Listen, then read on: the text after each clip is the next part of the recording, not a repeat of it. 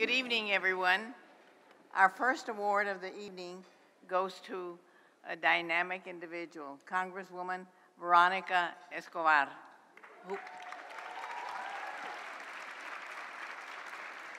who proudly represents the 16th Congressional District in El Paso, Texas.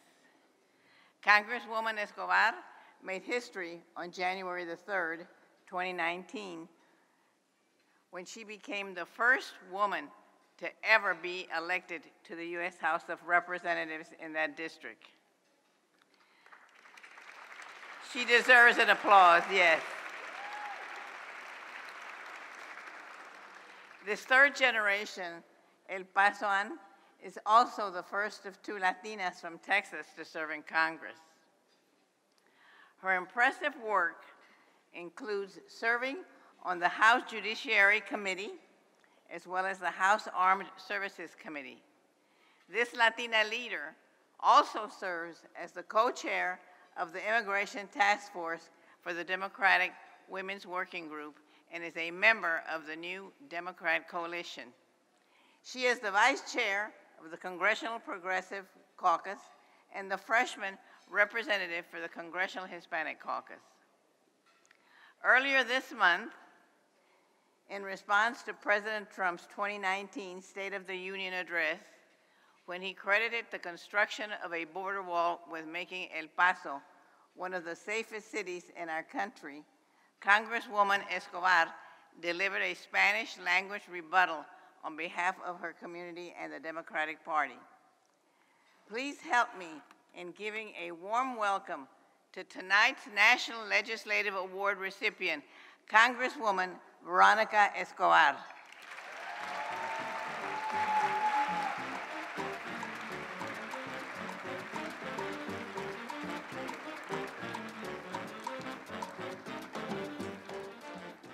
Buenas noches. Thank you all so much. I cannot tell you how humbling this recognition is and how much it means to me. And I truly believe that I didn't do anything that any of you wouldn't have done had you been given the same privilege that I have been provided in serving my community in Congress. I have the incredible honor of representing El Paso, Texas, the safe and secure U.S.-Mexico border city that has been, unfortunately, the target of so much of this administration's hate and so much of this administration's anti-immigrant, anti-Latino policy. It is such a challenge to represent the community during this very difficult time. And as Domingo mentioned in his remarks, El Paso was the site of one of the worst targeted attacks, the worst targeted attack on Latinos in our country in American history. And 2019 was a very, very difficult year for us. We suffered through so much. We saw so much hate aimed at us, and truly it felt as though we had a target on our backs. But El Paso has been like Latino communities everywhere, and we have responded in the face of hatred and in the face of bigotry with love, with goodwill, with kindness, and with generosity. That's who we are as Latinos. That's what we were taught. That's all that we know. You know, today, earlier, as I was getting my ashes, I was asked by a reporter about what it meant to me to be able to receive ashes on Ash Wednesday. And I was explaining to her that in my home, I was taught that you love one another, that you show kindness to the stranger, that you treat others as you would want them to treat you, and that whatsoever you do to the least of my brothers, that you do unto me. And that was part of the religious upbringing that I received. That's part of my faith. And those are the values that El Paso, Texas, and those are the values that the Latino community has instilled in me. But make no mistake, we are all under attack. All Latinos, all immigrant communities, all of us who have faced so much adversity, need to dig deep and find our strength and our voice, because this is indeed one of the most important years for all of us. This is a year when in so many ways we truly are not just fighting for our planet, not just fighting for our country, not just fighting for our democracy, but we are fighting for our lives.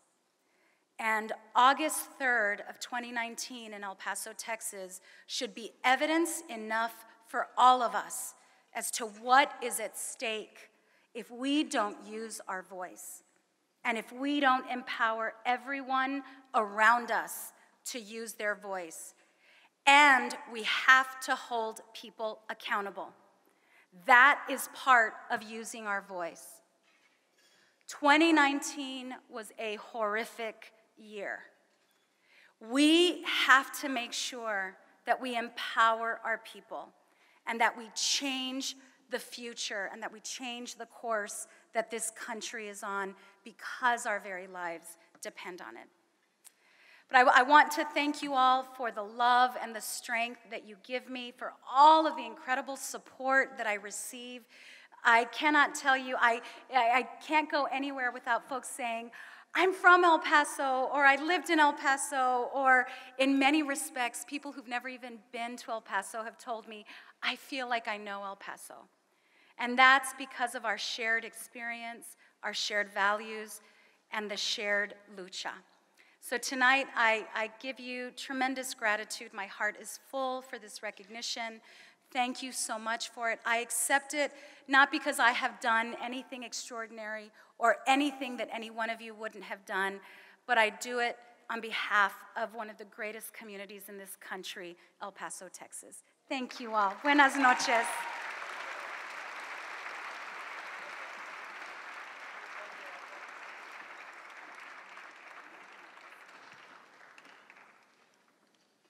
Please welcome to the stage LULAC's formal national president.